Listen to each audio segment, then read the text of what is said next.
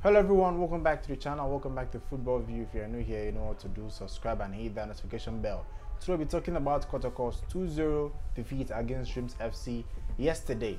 We're talking about that. I'll be giving you 5 things I learned in that particular game. You know, the fans are complaining that it was a disappointing result.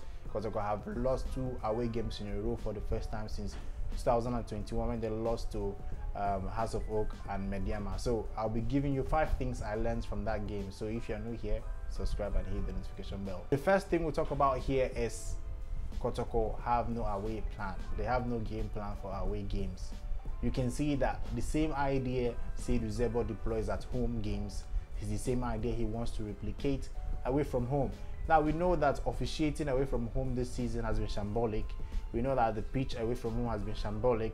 Those are the factors that will make you change your game plan for away games.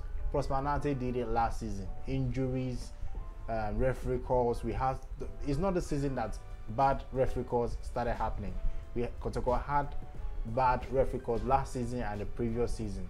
Asante knew that this is what we are going to expect when we travel away from home, and that is why he set the team in a compact way. He tells them, don't concede, don't concede. Last season it was very difficult to score against Kotoko away from home. Don't concede, then keep the shape of the team and you eventually get your goal, or probably if you get a draw, no problem, we'll go home and work hard to get a win in next away game. For Kotoko this season, they don't have that same mentality. Kotoko go into a game with the same mentality they play at home, not knowing that the atmosphere is different, the venue is different, officiating will be different, the pitch will be different. They don't think about all these things. They just go into the game the way they have been playing at home. They get the ball, they play the long balls and give to Mukwala to run. It's like repeating the same thing over and over again, expecting to get the result. Now the Mediama away game was a very individual brilliance from Nicolas Menza, and we actually got that goal. Since then, we haven't seen anything close to that performance from Asante Kotoko. The closest one we saw was Aduana Stars away from home. That was defending all through. We barely had a opportunity up front to score them. Against Dreams FC, Kotoko had opportunity to score goals. They couldn't take it. They have no away plan. They play the way they play at home. I keep saying it, because if you have an away plan, you make sure that once you have an opportunity, you make sure that you focus and take them.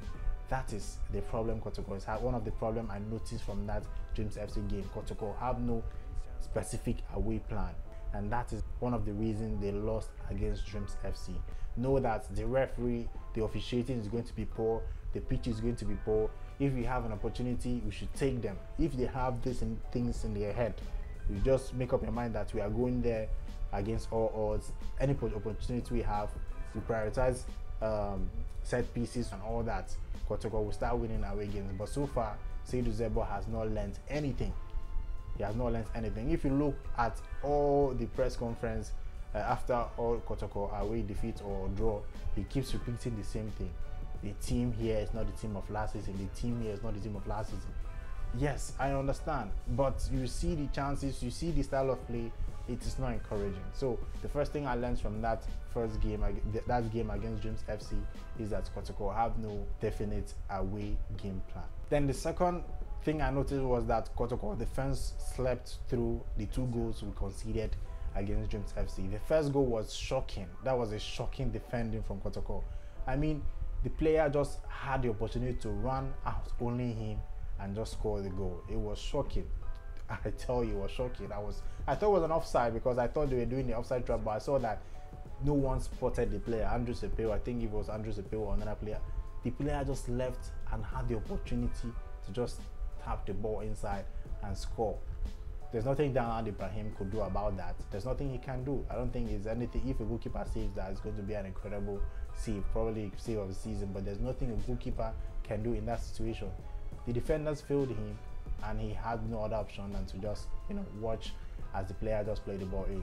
The second goal too, they just breezed past and had the opportunity to meet Dan Ibrahim again, one-on-one situation, and score the goal. That is it. Kotoko defense slept through. If you are going for an away game and you know that the atmosphere is going to be hostile. You have to be compact at the back and the midfield and in attack. Kotoko lacked that yesterday. The defense yesterday was shocking and disgraceful. That is the second thing I learned from that game against Dreams FC. Kotoko defense was shocking and disgraceful. The third thing I learned from that game is that Kotoko couldn't take the chances. You see Mukwala, Enoch Morrison, Rashid Noti, you can see how everyone is trying their best to score and everyone tries to get long shots and all that. The attitude of the attackers in away games have been very, very shocking too. I know the goalkeeper had a very, very good game yesterday, but most of the ball that have been played to him, most of the efforts were like it was gifted to him, play straight at him, simple save and all that. I think away game attitude of the attack, defense, midfield, everything has to change. There are several instances where Kotoko midfield will be very, very disjointed from the attack. Everybody will just clamp one side and the other side will be free, and the opposition will use the opportunities to counter attack and create chances, eventually score a goal. So Kotoko attack needs to work hand in hand with the midfield if they are going to score goals, because Kotoko have not scored in their last 2 away games this season. I think they have scored about 3 or 4 goals in their last 6 away games. 3 goals, I think, in the last 6 games. The attack are not doing well. If they work hand in hand with the midfielders, they will start scoring goals. But so far, they have not been working with the midfielders. So I think the attitude of the attack, Kotoko attack in away games, have not been working so far. They are not gelling so far, and I think it's something that needs urgent attention. At home, no problem, but away from home, it's as if the spirit comes over them and they don't play the way, they forget about the performance they put out at the Baba Stadium when they play away games. That is how it is. You'll be like, what is happening? So I think if these players work hand in hand with the midfielders, you get run. If this player gets the ball, you know that he's supposed to run, work with themselves, I think Kotoko will start scoring goals away from home. So the third thing I learned is the attack. The attack are not playing very well and they are not working hand in hand with the midfield. Then the fourth thing I learned in that particular 2-0 defeat against Dreams FC, I think Seydou Zebo is just waiting for the outcome of the game, and he's just, program his responses to why Kotoko lost the game or why Kotoko didn't win a game. He has been using injuries as an excuse so far this season. Now, the injuries were there when Kotoko are winning home games. Kotoko play very well at home. Why isn't he talking about the injuries and all that affecting the team when they score 4 goals, 3 goals, 5 goals? Why is the injury only affecting Kotoko away from home? That is the issue. Kotoko suffered injuries in their last seasons, the previous season, under Mariano Barreto, under Prosperity and all that. But, you make use of the players you have. The excuses are too much. The excuses are too much, because if Kotoko keep on relying on the players, using the injury player, okay, we can't play very well because we have players injured, they won't achieve anything. So Seydou Zebo has to make use of the player at his disposal and gets the best out of them. Complaining every time about injuries, it won't help, because we know that all players can be fit at once. Same thing with Prosperity last season. When Kotoko won the league, Prosperity had players out injured. Mariano Barreto too, when he was performing, getting away results, the club had players injured too. So using injuries as excuse all over and over again in almost all the away post-match press conference, it's not helping, because if it continues, Kotoko will continue losing games. If he keeps on saying that the team are not playing well because players are injured. Kotoko have had quality players against Dreams FC in the pitch. We have Rich Molamte Zeze on the bench.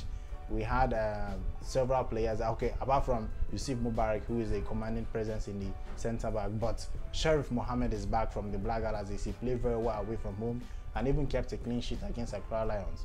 So injuries, Seydou Zebo complaining about injuries should stop. He should start making use of the players at his disposal and bringing out the best from them. That is what fans expect from Seydou Zebo. So he should stop using injuries as an excuse. That is the fourth thing I learned. Then the final thing is that if Kotoko don't change the attitude of their players in their away games, because I don't see any leadership, I don't see any commanding presence in the team. You see the captain armband keeps on changing. It was at Richard Boidu, then George Mfringen as a Danlad.